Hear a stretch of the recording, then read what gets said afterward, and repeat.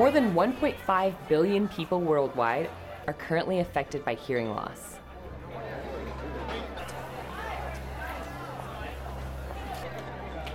I tell people my ears don't do anything. I don't really think they get what that means. They're like, oh, you can't hear. But I'm like, no, literally, my ears, they just serve no function. Anything that has a function can also have a dysfunction, especially when it's complex. Making sense of sound is one of the hardest jobs we ask our brain to do.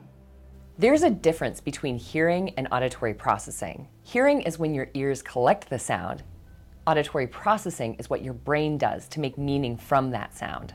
There is the idea that hearing happens in the ear, and of course, ears can be important, but most of our hearing really happens in our brain. Your ears know nothing.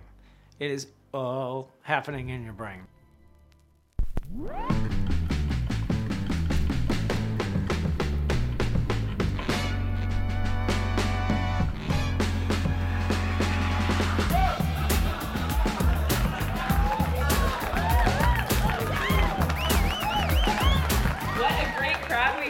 Tonight. Can you believe it takes a person 7 years from when they first experience hearing loss to actually doing something about it? As an audiology profession, we measure our success on help rate, how many hearing aids we sell, not actually how many people we can help. You think that's funny? As audiologists, we limit our patients' potential by relying on hearing tests that only show a small part of a bigger picture. How fucked is that?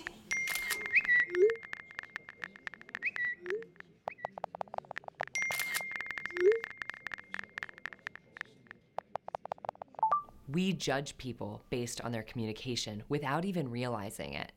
If someone mishears what you say, you might assume that they aren't paying attention, they're rude, maybe they're not intelligent, when actually this person may have a hearing problem.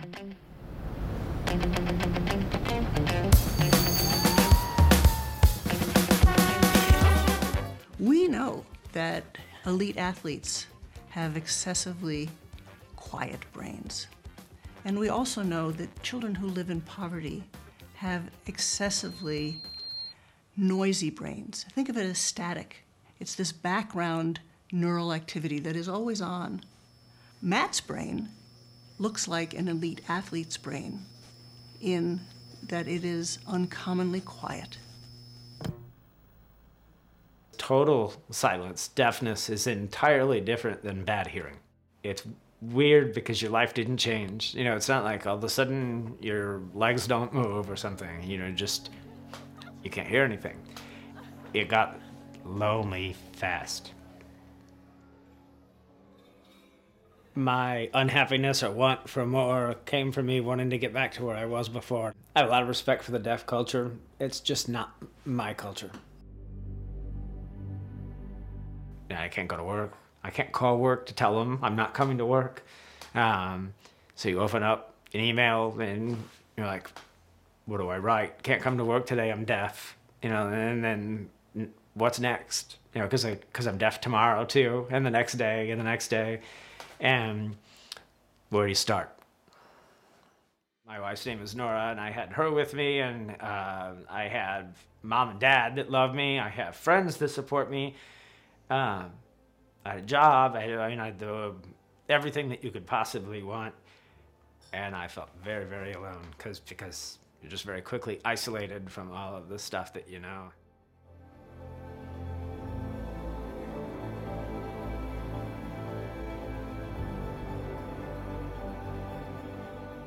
So he found out that he has a really severe rare disease diagnosis at the same time that he was likely going to be losing all of his hearing. And Matt loves music. He is all about it. And so he compiled a list of 66 of his favorite songs. Because Matt said, if I'm not gonna hear any sound the rest of my life, I want my favorite 66 songs on repeat inside my head. And so what did he do? He listened to them on repeat while he still had hearing sensitivity.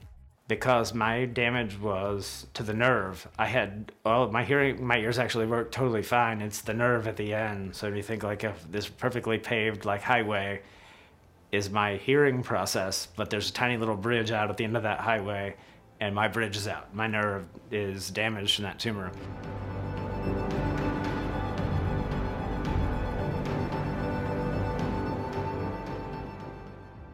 And the doctor said there is one other thing we can try, and it's called an auditory brainstem implant. The multi-channel auditory brainstem implant is a surgically implanted neuroprosthetic device developed to electrically stimulate the auditory neurons of the cochlear nucleus complex by bypassing the auditory nerve. It is used to restore hearing sensation in patients for whom a cochlear implant is not effective and/or applicable. When he hears sound, it shocks his brain like this. If a normal hearing range is equivalent to a full set of crayons, and a profound hearing loss or deafness is no crayons, an ABI may provide a few imperfect crayons. And I woke up and the surgery was a success because I lived. And, you know, your priorities change a little bit during invasive brain surgery of like, hooray, I'm alive. And so that was the first box that we wanted to check. The second box was we got all of the tumor out. The third was we implanted the ABI and it looks like, you know, it was successful, but we won't know if it works for another 12 weeks because before we turn it on, we need to just let me heal and have swelling go down. The fourth thing and the unexpected difficulty of that was right next to your hearing nerve is your facial nerve. And the tumor was wrapped around my facial nerve as well, so they had to sever that nerve. So I woke up without hearing and without the ability to move or feel half my face. Emotionally, that was hard for me because it took away my smile. I was able to navigate some really tough stuff by just putting on a smile and finding the humor in something. I took this stuff and I dealt with that fine by smiling through it or finding a way to laugh about it. But then it took my smile. And that was one of probably one or two like really low moments for me of like, you did this thing to me and you took away my coping mechanism for that thing. So I needed to get that, or tried to get that coping mechanism back. I was fortunate that when they did turn the ABI on, it worked, but everything sounded like a bottle cap in a garbage disposal.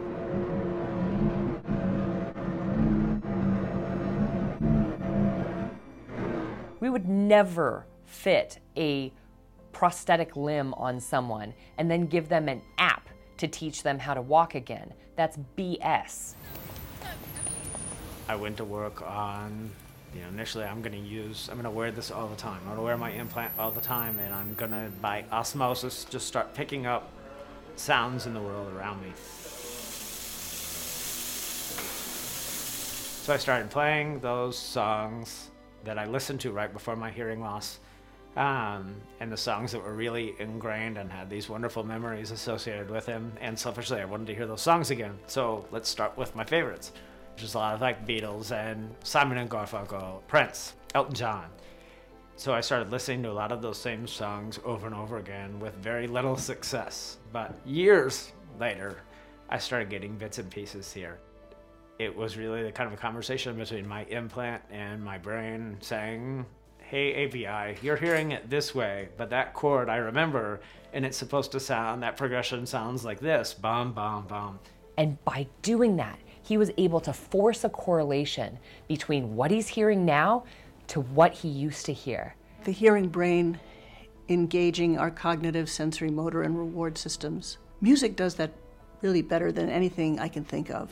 He unknowingly created his own method to treat himself once his auditory brainstem implant was switched on. When they first turned my implant on and they said, hey, at best you're gonna hear live noises, 25%, maybe at best speech recognition, which is helpful because you can hear shoes on the floor, police sirens. 25% speech recognition is remarkably different than none. And everybody said that's where you're gonna be. And I believed him. Shame on me. Then when my kids were born, not being able to distinguish between which one was crying or not being, if one of your kids says, Dad, help, and you don't know who that is, and because sound's only coming in on one side, I didn't know where that was coming from. It's a helpless feeling. I mean, it made me feel like less of a dad, less of a husband, less of just a person. And I thought, I have to do something about this. So I found a new job that was wonderful. And through that job, trying to figure out how to sell a device in hearing care. And I first started hearing about auditory processing. I only heard about that because I tried to sell our device to somebody working in auditory processing.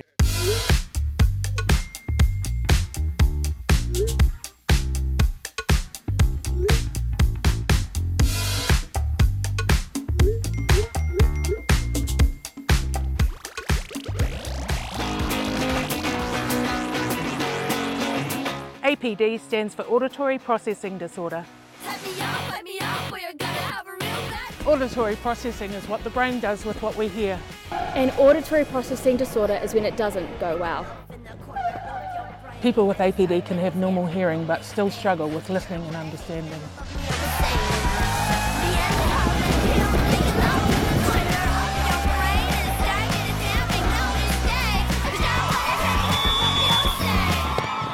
Symptoms can vary widely from person to person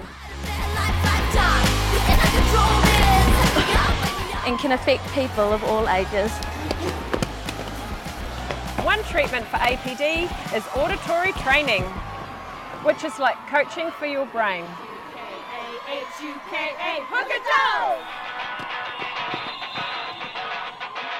I would like to gather some data and see if there are ways that I see that you're processing could get some help. And I want to work with you a bit. Do I know what I'm going to see? Absolutely not. And we started this saying, I don't think this is going to make any difference because I'm already doing very well with my implant. I'm on year 16 with this thing.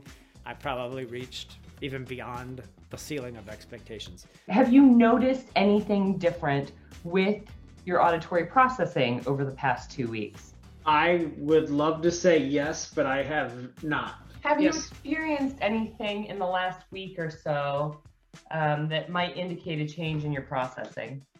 Nothing has jumped out specifically. Now, have you noticed any changes in your processing abilities in the last week or so? I haven't had a moment where I thought specifically my auditory processing differs right there. Nothing has jumped out specifically. I have not noticed anything specific. What we have been taught to do as audiologists is to counsel the client to have realistic expectations. So basically, just know it's going to be crap. I would like to see hearing health be handled very much like a personal trainer. You know, this is something that we have really lost in medicine. When we look at a hearing test, that doesn't tell us anything about that person. We need to be able to look at each person not as an interchangeable patient or object or professor, but as an individual who has a history, has certain needs, has certain desires. They refer to patients as subjects. Sometime when I'm not here, you're talking about me as a subject. I don't want to be a subject. And I know a lot of really wonderful people dealing with the same thing I am, and I don't want them to ever be considered a subject. They're moms and dads and brothers and sisters. Here's the next sound. N. N. Like not, next, nincompoop. Wow. N. Yeah, all right. I don't know if it's an electrode or what, but this is a sound that does not sound to me naturally. Cool. It sounds to me like you're saying I, why. Auditory training works. Auditory training is absolutely fundamental to how people learn to hear the sounds of their lives. You find a coach that you feel like can push you in the right ways, that you can connect with, and because that's how you're willing to come back and do it the next week. I benefited a lot from having that formal training. I mean, I don't really know how I could have possibly gotten the outcome if I had not had that. Practice.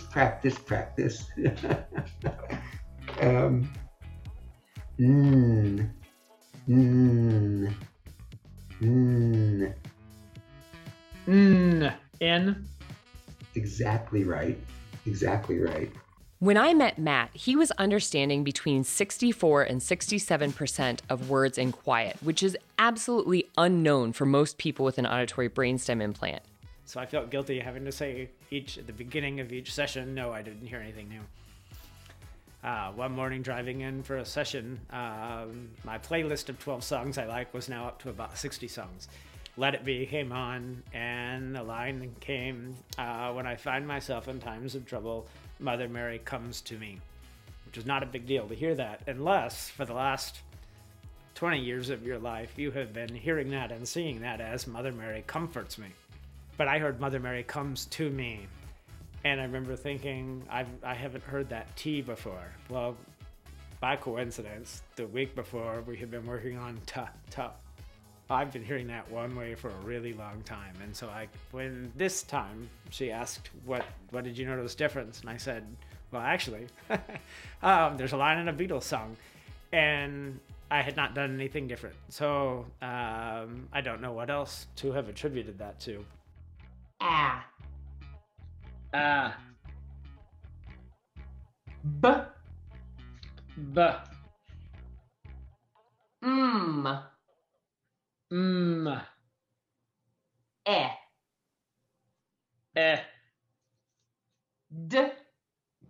D. N.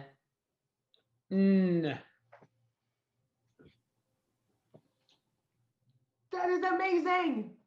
After doing 12 one-hour sessions once a week for 3 months, he was able to recognize between 87 and 92% of speech in quiet. Quit just trying to get better by existing, and start to really be intentional in the way that you practice these things. We very often don't see the same doctor again and again, year after year, and yet that's the very best way in which diagnostic decisions are made. Audiology actually is one of the few fields where it's still possible to have the same patient year after year. That's something to cherish. With so many different comorbidities that have some crossover with auditory processing, we have the potential for auditory training to completely change our healthcare landscape. If Matt Hay can successfully rewire his brain to make sense of sound, my profession has the ability to change their minds.